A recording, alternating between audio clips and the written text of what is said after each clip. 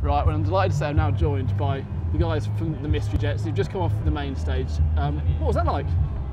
Amazing. Yeah? Amazing, yeah.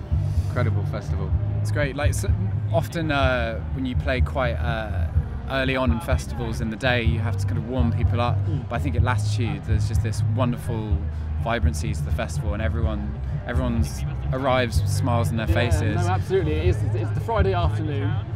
You know, people might not be, shall we say, as lubricated as what they will be kind of later on for some of the acts. And I presume you know what it's like. It maybe could be a little bit harder to get the crowd going, but they were really going for it today, weren't they?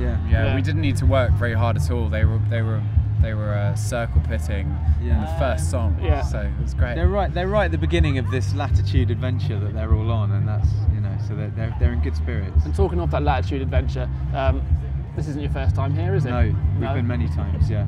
Why do you keep coming back?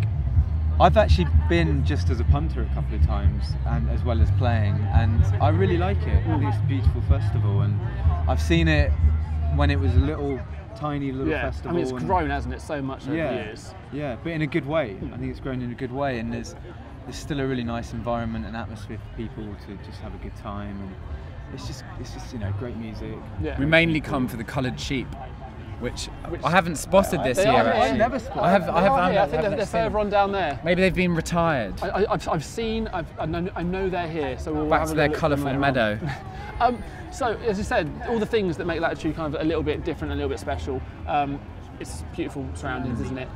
The comedy stuff as well. I speak to the comedians and they say that this is the one place that they keep coming back to every year because it's just got that different vibe to the whole thing, hasn't it?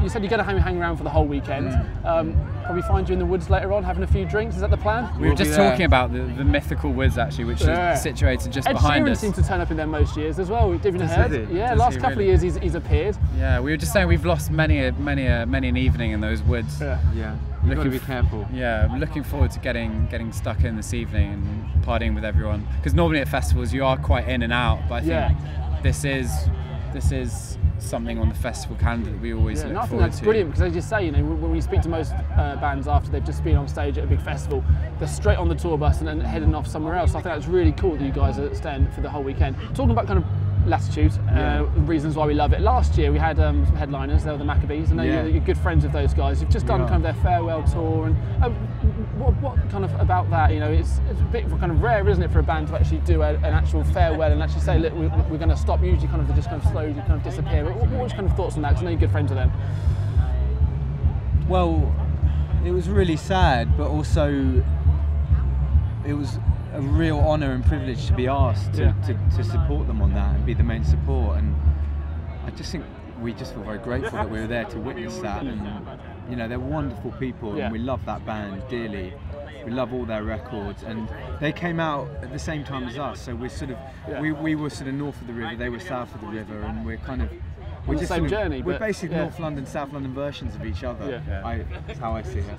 Divided by the Thames. I think it's very honourable, for a band like that to sort of bow out at their absolute peak. And because people were surprised, weren't they? Because they'd just done their first headline show, and then they said, look, we're not going to do it anymore. We're done, and people were obviously very surprised by that. I think that's fantastic. They've decided to make a very concise musical statement, and I have a huge amount of respect for that. Yeah. So it was, as Will said, it was an absolute privilege to be there for their final farewell shows, and the last one at Alexandra Palace. Anyone who was there watching this will agree with us that it was an incredibly emotional moment, and we were all choking back the tears as they played the final notes of Pelican. But they're a fantastic band. They've meant a huge amount to all of us as fans and as as peers. So. I couldn't tell whether I was sweating or crying. Sweating out of your eyeballs. They taste a bit different, don't they? They do taste a bit different. That's the salty stuff, isn't it? Not the good stuff. Anyway, enough about that. Back to you guys. What can we expect from you in terms of touring? If people want to come out and go see you guys, what have you got on for the rest of the year? Well, there's something we're doing called Jetrospective, which is 5 nights at the reopening of the Garage in London. Okay. And we're playing an album on each night. So 5 nights, 5 albums. So if people were particular fans of a particular album, they can pick a certain night and go see that. That's awesome. That's different. What made you decide to do that?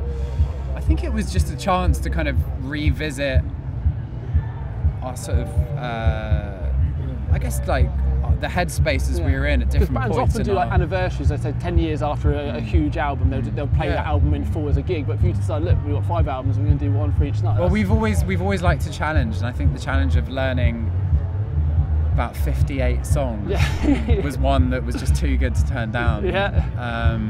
We've no idea how we're actually going to start preparing for it.